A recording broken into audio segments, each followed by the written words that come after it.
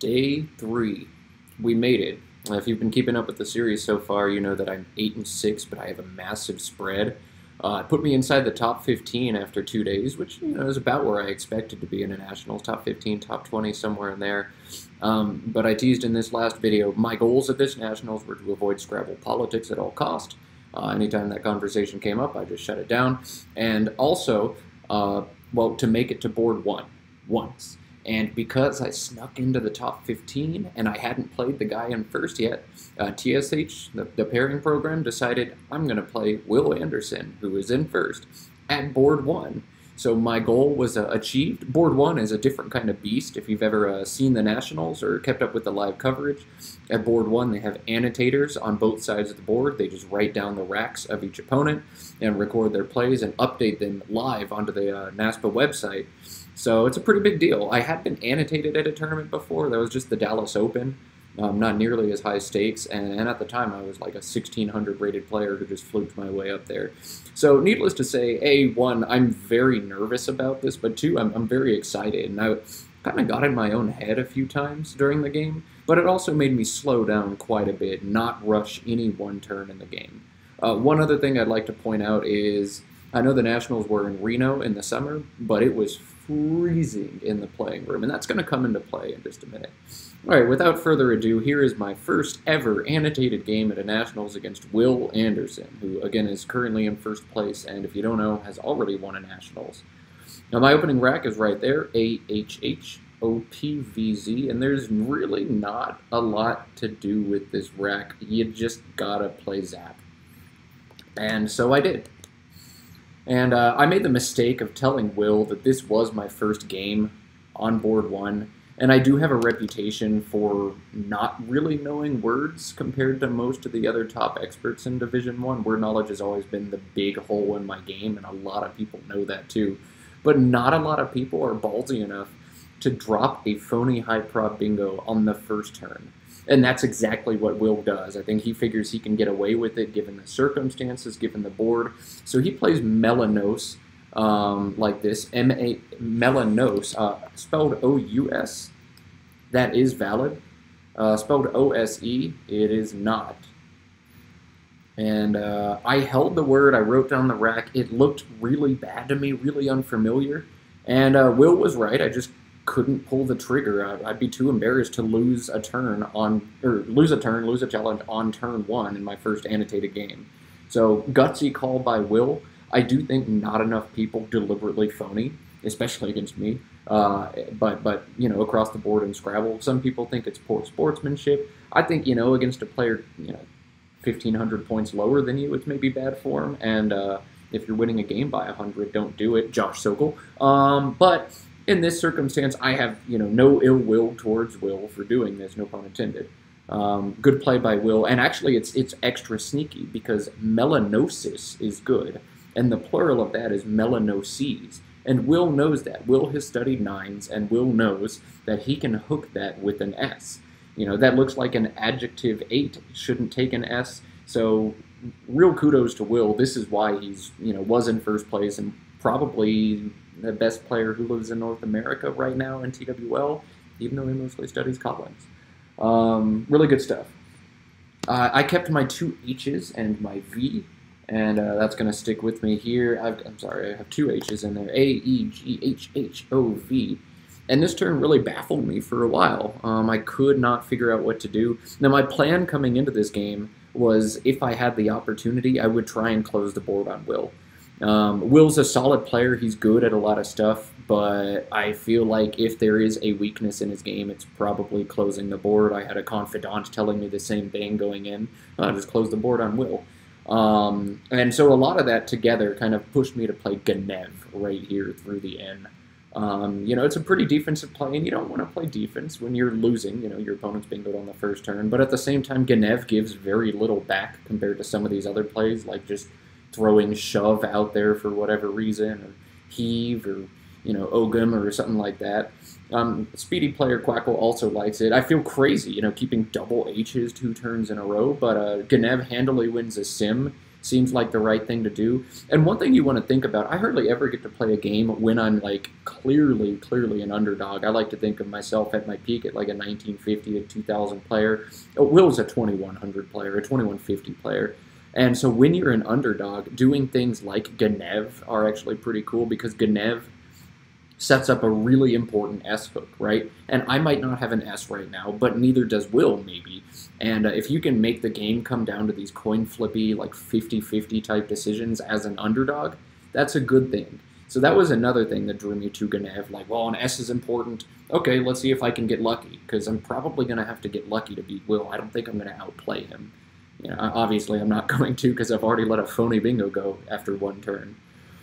Will plays LIPE right here for 12, so probably some one-pointers and reasonably bingo-prone stuff.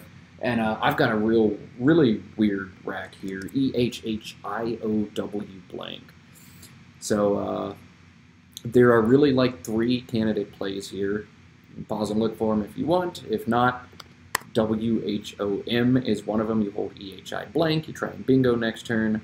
But there are two other non-bingos here. There's wished or wishes, which are basically the same play. But you're playing off your blank, but you're scoring 60. It's basically a bingo because you double-double with WHH in there. And I liked these plays quite a bit because aside from swished, which is, again, another one of those super volatile S hooks, there's really nothing to do on the board. Maybe if you've got an M or a K, you've got that. But after he plays light, I don't think he's setting up a K. I think he's holding bingo-prone stuff. So, you know, a lot of stuff pushed me to just play wished. I ended up making the blank a D, not an S. But I played wished here, and I would do it again every time. I think there's nothing wrong with that play.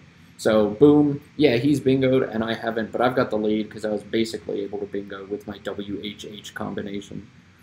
Will's going to drop AG right here for 11. So again, he's caught up in those, like, I can't quite bingo racks, but he's pretty close. This is another reason I don't like playing open against people, because a lot of those, I've got 7 good letters, I just don't have a 7-letter word. Well, you can bingo with floating tiles to make 8s, and so the fewer floating tiles you've got out there, the fewer 8s are possible. BEJ. OOOT is my draw. And this is one of the worst decisions I've made of the tournament. Swished is a thing, and I'd like to get rid of that, but I'd also like to get rid of some of my vowels. And I'm like, oh yeah, oboe, that's a word. Cool, I can play off my vowels, that's great. And I just completely overlooked that I could play JOE right here. I think this is one of my huge weaknesses, is I'm blind when I have double or triple of a letter. I cannot, you know, fathom a place where I don't undouble or untriple those letters. I've got to play 2 of them off. Even though I kept 2 H's the first 2 turns this game. I know it's one of the huge weaknesses in my game. But Joe is, like, definitely a better play than oboe. And you can actually see Joe sets up the 2 O's that I'm keeping. I mean, I'm leaving boot, and I can play boot at M3 right next to Joe. So if Will doesn't have an O, and it's my spot, I'll score quite a bit there. You know, if he's fishing, he hits D1 or whatever, that's fine. I just didn't see Joe over the board. Maybe it's nerves from board 1. Maybe it's my stupid blindness when I have triple O's. I don't really know what it was, but bad mistake by me there. There's also this really cool, flashy booty, but that doesn't do what I like to do to boards. You see it sets up that bingo line at M9. That's a spot someone can bingo for 80 or 85. I really don't like setting those up if I can avoid it, but you know, that's a very good play too, and I didn't see that either. I just saw oboe, and that was bad. And, yeah, probably deserved to lose after that. Will just plunks an O here, and, like, gets exasperated by his next draw. He's like, and he puts his tile down pretty aggressively, so my guess is he kept something like retain, or in that vein, and drew something like a Q. You know, even a V, like, you can hope for a floater, so... You know, you shouldn't give tells away to your opponent like that. And there's a chance Will's trying to fake me out, but I don't think he's that guy. I don't think he would play like that. I think there are certain people who will. I know of a couple who do, but I'm not going to name any names. But I don't think Will's that guy. I draw this, and with Will's 1-tile fish, I feel like I probably want to address the best bingo line on the board, which is right here at D1. Any bingo ending in like an R, a D, or an S, which are 3 incredibly common letters for bingos to end with, will go right there. The Genev's spot is still available for, bingos ending in an S, but I'm at least going to try and make Will work for it. I'm going to play off the J here, and really there's a couple ways to do that. You can play Joey or Joey. Some people would just drop Joy. Oh, great, I scored 36. I keep EIRT. What's not to like? Well, there's one huge thing that's not to like. Will's fishing, right? And if Will's missed a bingo again, the last thing you want to do is let him drop 2 tiles, like OT, for 30 points with a jot.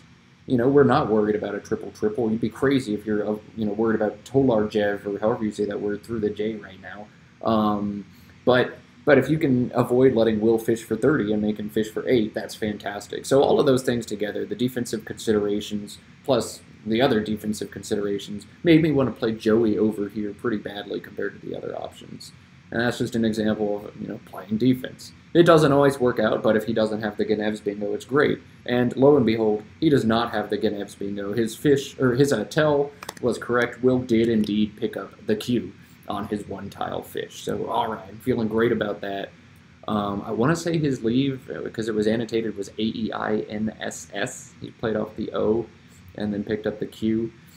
And I think there was a stretch in here where Will had drawn several Collins-only bingos and couldn't get him down. So I'll take what I can get, But he can't be feeling good. He can't be feeling good playing TWL. He was originally signed up to play the Collins division in this field, but saw the TWL field and decided to give it a shot because it wasn't too strong. He's probably not feeling good about that when you draw Collins-only bingos. So I draw this, and I think this is a really cool position here because you've got, plays over here next to the Q, and that seems like that's probably what you want to do most of the time.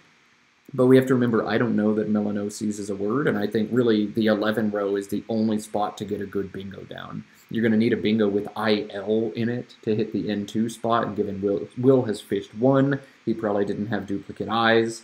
And even then, IL, like, come on, I doubt it. So I'm feeling like if I can play in the 10 row, making Geld or Gelt, I'm in great shape here. Just keep thwacking the lines one at a time, shut down the board, close the game. That's how I like to play, And I've got a bunch of different words that play there. Putrid is probably the highest scoring of them all.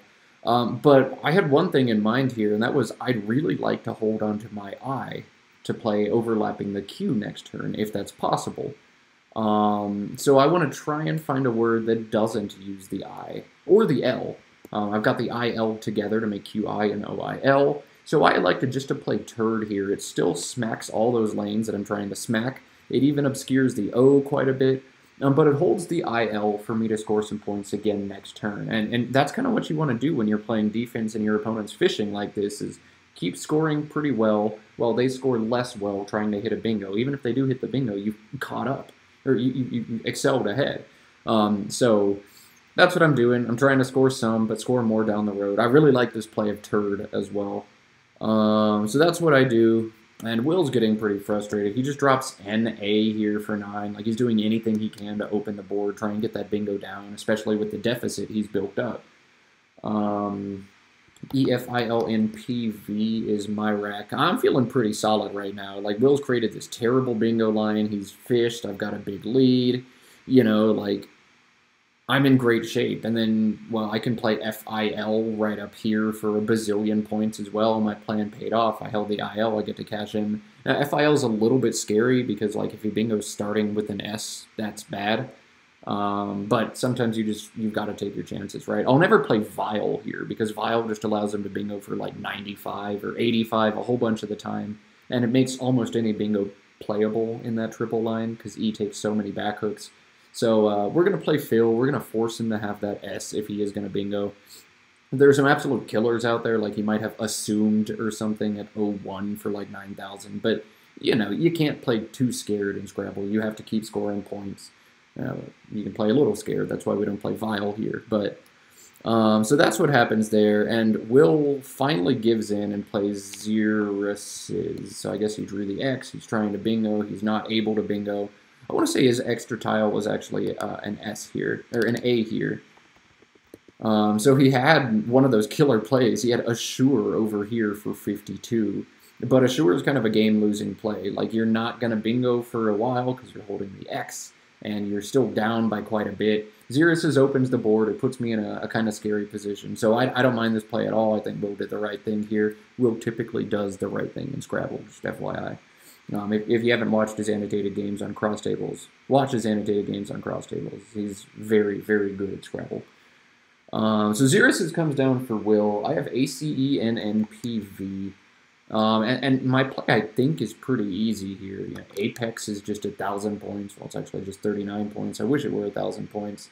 I've got other plays like Carvin or Craven right here that would leave the X open, but it would do more to block more bingos, and it would hold better. You know, you're not too excited to hold CNNV with the lead you have in this, or with the lead you have in this situation. And I totally don't know what to do here, like, at all. I could see the argument definitely for playing like Craven or Carvin. Craven you might want to play because it doesn't give up as many points probably, except maybe it does. Carvin you might want to play because it actually sets up that 2F spot, and I've said this before, but when you're winning, you just want to set up spots to score 30 or 40 and coast to a victory. You're just trying to dodge the huge plays, right? So Carvin and Craven both make sense. If we take a peek at those details over there, Quackle says that after Carvin, Will's going to score a little bit less, and I'm going to score a little bit more. So that's kind of hard to tell, you know, looking like, why do I score more and he scores less? But that's what Quackle says. Quackle really likes Carvin here. Of course, Quackle's not really good at handling big leads or big deficits. Quackle just kind of does the same thing. It tries to get as ahead as possible, but it doesn't factor in like the volatility of different plays. So I'm not sure I played this one right. If I were playing this game again right now, I think I would still set down Apex and just try and score as many points as I can. But, you know, if somebody's really good out there and they want to tell me what they think about the play, please, I'm all ears. That's definitely one I could go back and redo. I dodge another bullet. Will's just unable to do anything, even though he's got his bingo line open now in the in row. He just drops Datura here, however you say that word. I don't know how to say any of these words. I draw CEELNNV, and this was a really tough position for me because I just didn't see a lot of available options, like almost nothing good. There's one thing that stands out quite a bit. I didn't see this for a long time, and that's 11 right here. It scores 32, but the terrible thing about 11 is Will's actually able to bingo on a triple word, right? He can start a word at F or 1F and go across, and there's just barely 7 spaces here. So that's not something you're ever thrilled about doing, but there's just nothing else to do. Elvin? Like, no, I'm not opening up a triple-triple with a lead like this. Elvin here? Like, that just seems stupid. No, like, do I want to play Nene and hold CELV? I don't think so. I thought for a while about playing Nerve, and like, is that okay? You know, I really just couldn't figure out what to do in this situation. So finally, I'm like, whatever, 32 is a lot of points. I'm up by over 100. I'll just do it, you know? I'll just play 11 and just try and score. And then Will very quickly grabbed a tile and set down an R and an O, and I'm like, okay, yep, I deserve this. I opened a bingo line, I'm going to get crushed. And then he just set down another O and said 13 and hit the clock. It's like, oh, thank God, you know? Like, that's his opportunity in my head to, like, throw this board open and play ROO right there or something crazy like that, you know? Like, open a triple-triple and have a 100-point bingo line available. So you know, looking back at his rack, I think what he did was right, but I was scared. I opened, and then he closed, and he only scored 13, and there's not a lot of lines left. I'm like, okay, I'm probably going to win this game now. Oh, missed. I'm supposed to type down here, aren't I? So this was fine. I decide I'm just going to go ahead and play right here, TIC. I love holding C's and V's with a lead, because, like, there's no 2s with C's or V's, and you just kill stuff really easily. I wasn't able to hold my V last turn, but bam, I'm playing a C and holding another C. I crushed this line. Will's not bingoing. He's basically going to have to hit an 8 through Datura or backhook that word in order to do anything now. So Tick comes down. I feel really good about that play. And then Will does actually have a bingo through the R in Datura. And this is a junk rack otherwise. So it's like, you know, I blocked the more conducive spot, and he's got the bingo in the less conducive spot. And just like my game against Josh Sokol, it's one of the worst things that can happen. They bingo without a blank, with a blank unseen late in the game. Oh, this is bad. He's probably going to go get that blank because I don't have it. CIMNNRU was my rack here, and I couldn't figure out what to do. Like, suddenly a bingo is bad for me. And there's not too much I can do about the back of Datura. It does take a back S, you can see that. So, you know, what do? I can't block that spot super well. I guess I could try playing something like Monic there, but no. Like, I'm not going to put a C right there with this lead. No. Incur right here seemed like the best thing I can do. Like, I played off a bunch of tiles, and, you know, it gives me some shots at that blank. One kind of scary thing about Incur is there's only 5 vowels left in the whole bag, so if I miss on all of them, I might be in bad shape. Even if I draw one, I might be in bad shape. So maybe I just want to play maybe a unicum was suggested to me as like, yeah, you should have played a unicum up here. First off, I don't know that word. Second off, even if I do, like, can I justify scoring 11 right now and not doing anything about the shape of the board? Like, maybe I can. Maybe that's fine, because Will doesn't have the best bingo lines, and even if he bingos with Datura in the 14 row, like, I'll probably hit him back kind of hard. So I'm not sure what I'm supposed to do here. Do you play Incur this way? Like, I really don't think so. MNN with like 5 vowels left. I'm not sure. I think I would play Incur pretty much every time out of this situation. Mun? I don't think I'm going to play Mun. Like, I don't know. But Incur felt good to me at the time, except it enabled Will to drop this right here, YUK. And YUK, they just added the back E to it, Yuk, whatever the heck that is.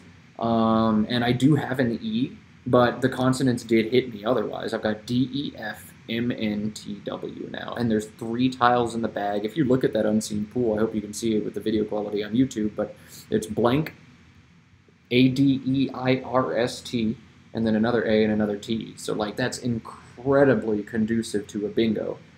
And the Datura spot is available. A lot of 7s will fit down along the 14 row, and then, of course, Uke is still there as well. And I'm not really able to drop something like this, because Jif is going to take a back, Jif is going to take a back S and I'll lose, or even a back T. You know, maybe I can play something like N-E-W right here, but then if he is able to play, like, anything with an S as a second or third letter, I'm still dead. Or if he's able to sneak something in other places, if he's able to bingo through the U, I also think I die after N-E-W. And I've got to do something about Uke, like, that's huge. But if I play something like F-E-W and he bingos, I lose. You know, so I was trying to figure out what to do. I'd really like to play 2 tiles here if I can. And so I'm like, okay, I can play W-E, or E-W, or F-E, or EW over here, something like that. Oh, well, not there. I can't play EW there. I can play EW right there, though. You know, there's some stuff, maybe, that I can do. And even if Will does bingo, like, if I draw one of those vowels in the bag, I'll probably be okay. So I was looking at EW, and then I decided, you know what? MW synergizes better with the 2 A's and the E in the bag. Like, if I can play MAW or something like that, you know, MAW or MAWN, anything along that vein, like, underneath Will's bingo, I'll probably be okay. I can still play ON or something like that, and I'll be okay. So, yeah, I'm going to play off the F. And then I thought for a while, should I play FE? Should I play EF? I drew out the entire unseen pool, but I mentioned earlier in the video that it was very cold in the room, and I was very nervous, right? I'm about to beat Will Anderson on board 1, annotated, you know, like, this has been a dream of mine for years. And as I'm writing out the unseen tiles, I was shaking. I was writing these letters underhand, and I wrote lowercase a, or lowercase a, lowercase a, and then my D, I tried to go up with the stem of it, but it ended up being, it looked like another A. In fact, I can show you on my score pad. Right here, A-A-A-E-I-R-S-T-T. That stem of the D just didn't come up high enough. And so I wrote down on my score sheet right here, re-defeats. And then I was like, no, that's not there. He doesn't have the tiles. There would have to be a D in the unseen pool for him to have redefeats, or 2 E's. So that's not a thing. I'll play FE right here. And that's it, you know. And then immediately, Will sets down redefeats. I think he made the, I don't remember which E he made a blank, but that was his rack. He had redefeats. It's a triple-triple. That's 158 points. And I thought he was joking, because I used to play games with Jeff Teveno all the time, and he would always pretend like he had the out bingo, and he'd set it all down, and then one of the tiles wasn't actually the right tile, and he'd give you a mini heart attack for like 2 seconds, and then it was fine. But this was not that. Will actually had a triple-triple, and it was because I couldn't write the letter D properly because I was shaking uncontrollably. And it was really sad. Like, really, really, really sad. Welcome to board 1, Matt. You suck.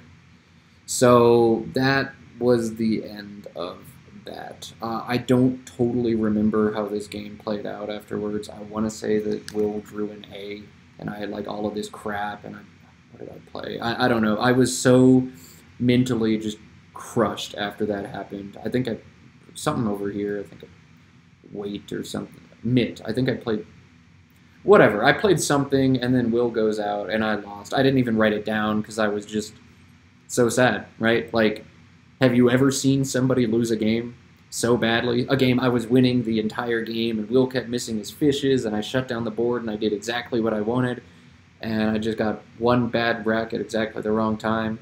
We went back and looked at it, and even if I hadn't played FE, even if I had played EF or WE or EW, I don't think I would have been able to squeak out the end game. When Will has ADERST blank on his rack, he can kind of do whatever he wants in that situation and win. But still, it's just a little insult to injury. Like, not only did you blow this game, you got tripled on with a 9 for 158. Welcome to board 1. So that was that. You know, probably the most spirit-crushing thing that has ever happened to me at a tournament. Until round 30, stay tuned. Yeah, maybe it was round 29. I think it was round 29, but it's bad. Okay, well, there's that. Thanks for watching. We'll put up more games soon.